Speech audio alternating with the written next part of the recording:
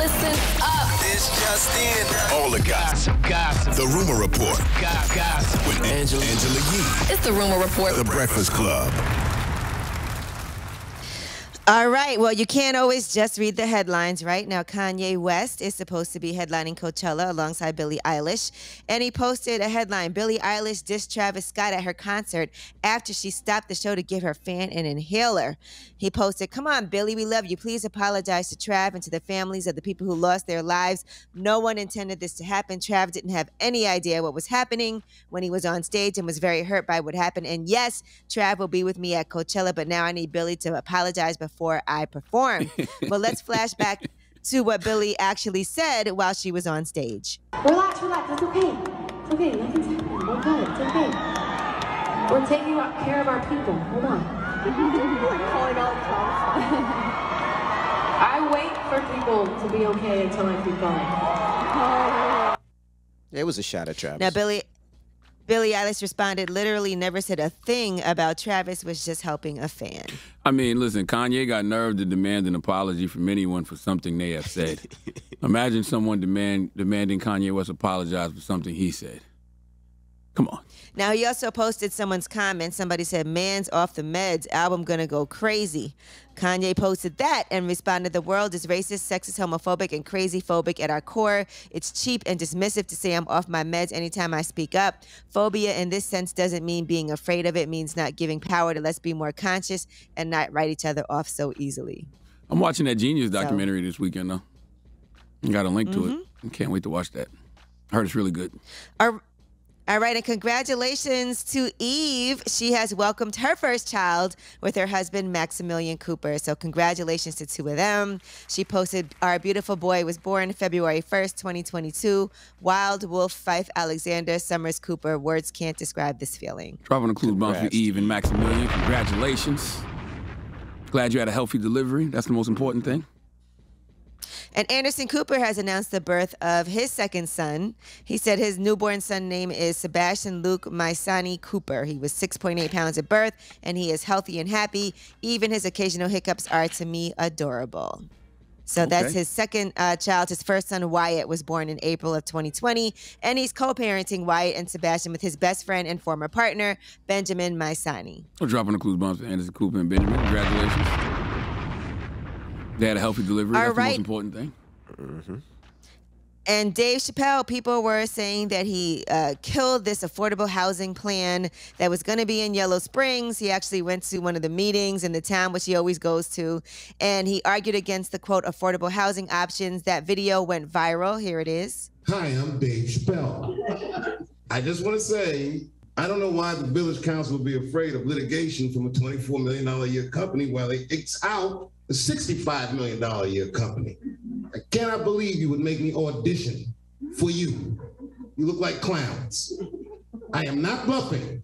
I will take it all off the table. That's all. Thank you. Now, a rep of his, Carla Sims, actually responded and said Dave Chappelle didn't kill affordable housing concerned residents, and a responding village council killed a half-baked plan which never actually offered affordable housing. And they said that he's not opposed to affordable housing options, but the proposal in question was a sprawl-style development plan of which Dave Chappelle was not a fan. They also said, according to reports, it was supposed to be affordable housing, but it was $300,000, which is not even affordable in Yellow Springs. So that's not even affordable housing units. Yeah, we really live in a headline culture world, because if you just read about that situation, then you would see that, the affordable housing they said was a future possibility, not a given. And it was like 1.75 acres of land to be donated and later developed into affordable housing. But it was like, he's not even, what he's pushing back against, that's not even a part of the project. Like the affordable housing project they talking about would have been separate from this development that he's even pushing back against. So I don't even understand where that headline came from. Right. So, but I guess people just, wanted that to go viral. All right, now Sounded Wendy to me Williams. like it was a bunch of white people mad that a black man was flexing his power like that. That's what it sounded like to me. All right, now Wendy Williams, according to the bank, Wells Fargo, they're saying that she needs a guardianship and that she's an incapacitated person. They sent a letter to New York Supreme Court Judge Arlene Booth requesting a hearing to determine whether or not Wendy Williams needs a professional to intervene in her affairs. According to that attorney, they said, "We are concerned about Williams' situation. It is our hope that the guardianship part of the court will imminently appoint a temporary guardian or evaluator to review the situation and ensure that Williams' affairs are being properly handled." So not sure what information they have that they would believe she's not able to handle her own finances. But as you know, she's been trying to access her own accounts. Yeah, it's a tough one because you want to make sure that, you know, she is okay and that she could get her money. But then they said that she might foreclose on her property. She can't pay her staff because she can't get into those accounts. So, I mean, I hope they handle that fast. But if she's okay and everything is fine and she's trying to get her money, she should be able to get her money. We also don't know, exactly, but we also don't know the full situation. You know what I mean? It sounds to me like we're only getting a very, very, very, very small part of the story. And that's why the story doesn't make any sense. But we're sending healing energy to Wendy Williams. That's what I'm doing. Well, Wendy Williams denies that she is the victim of undue influence and financial exploitation, and they have requested a temporary restraining order against Wells Fargo to restrain the bank from freezing her accounts and interfering with her right to access her financial assets and statements. All right. Now, I saw this story circulating yesterday, and there was a story saying that this person claims they worked at iHeart, but due to the vaccine mandated iHeart Media not being extended last Thursday, many employees were terminated, including myself. That person claims they took snapshots from a privileged meeting and that the Breakfast Club will no longer exist and that they have a tentative list to change the morning show based in New York when their contract expires next spring. And they also claim to have had the salary information that they're planning to pay for the replacements. And I saw one blog posted this, but clearly that is a fake story. So you sure? I don't know if that's fake. Vacation on I think it's true.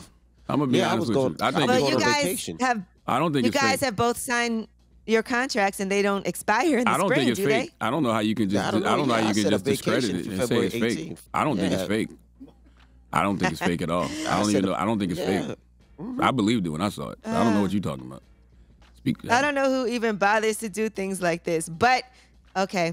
But shout out to my girl Roxy. You know, I see she was on the list that they said they were offering her money. A girl, Roxy, it's a morning show. You should get from more Philly. Yeah, Roxy Romeo. Yeah, Roxy from Philly. And also Remy and somebody else is on there too, right? Remy Ma, Mother Remy Knows. Oh yeah, this is definitely true. I believe it. I believe it. And I'm sure Remy would ask for more money as well. Yeah, Remy would ask for more money. But I 100% believe this story. All right. Well, fact. What is it? You said fact or fact? Facts. Okay. Well, y'all have no that proof is that your this is rumor not report. real. I have no proof this story is Listen, I not know real. people. Everybody likes to believe everything that they read, so imagine I was going that. on vacation February 18th. Damn it, man. All right. But it's funny. People you keep on definitely hitting going us on like, vacation. "Oh my God, you guys are leaving." You're going on vacation February 18th. February 18th. You are going on vacation. Okay. All right. All right. Well, that is what. And February 21st is a holiday, right? President's Day. Yeah, It's I'm definitely President's going Day. on vacation. All right. Well, that is your rumor report. Now we got front page news next. What are we talking about? Yes, and let's talk about a black man who was a FedEx delivery person, and he got chased by two white men who didn't believe he needed to be in that neighborhood. All right. We'll get into that next. It's the Breakfast Club. Good morning.